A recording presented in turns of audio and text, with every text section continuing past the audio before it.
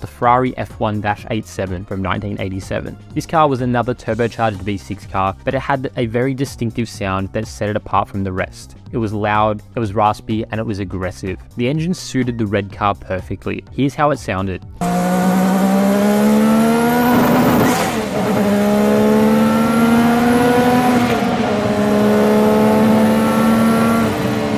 Of course, this turbo V6 sounds miles different than the cars we've got today, and this engine was designed by Franco Rocci, who had previously worked with Ferrari's V12 engines. It had a twin turbo setup that gave it a lot of boost and power. It also had a unique firing order that created that distinctive exhaust note.